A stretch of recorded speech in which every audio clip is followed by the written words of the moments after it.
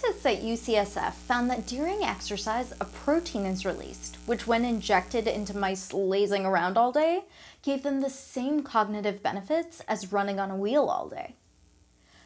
Hi, Shree here. The fact that exercise is good for the body is not really cutting-edge stuff, but we're just now starting to explore the effect of exercise on the mind, on how we learn, problem solve, and remember things. Together, this is called cognitive function, and it tends to get worse with age. Exercising can actually prevent some of those effects, but exactly how that happens has been kind of a mystery. Until now.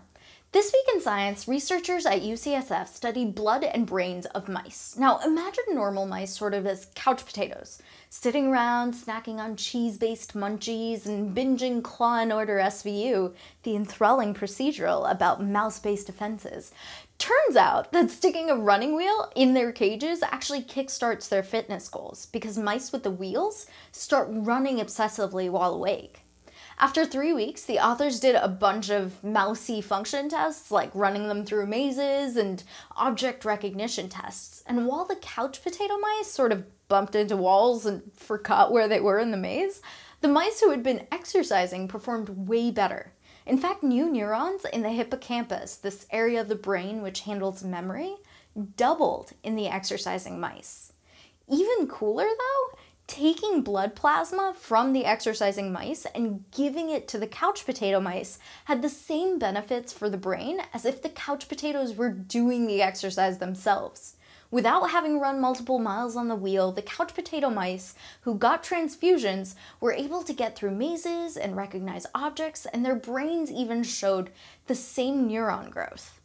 So there's some sort of floating molecule in the plasma that can basically pass along the benefits of exercising.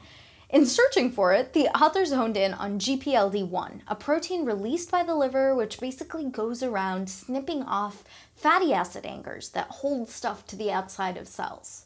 The authors forced the liver to produce this enzyme by injecting the DNA for this protein into the tail of the couch potato mice, and they saw the same cognitive benefits as running on a wheel all day. More neurons, growing, better mousy function overall. But before you start crafting the perfect message to your most gym rat or mouse friend asking for their sweet, sweet blood, calm down. GPLD1 is higher in the blood of exercising humans, but hasn't been studied too much beyond that. But this is a really cool start to understanding how exercise affects the brain and what the future might hold. Maybe a pill to improve cognitive function for your grandparents who can't go on their daily walk anymore. Maybe a 30-minute workout pill with your nightly vitamins.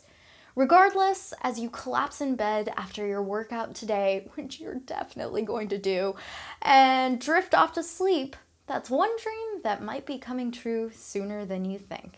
And that's the cutting edge.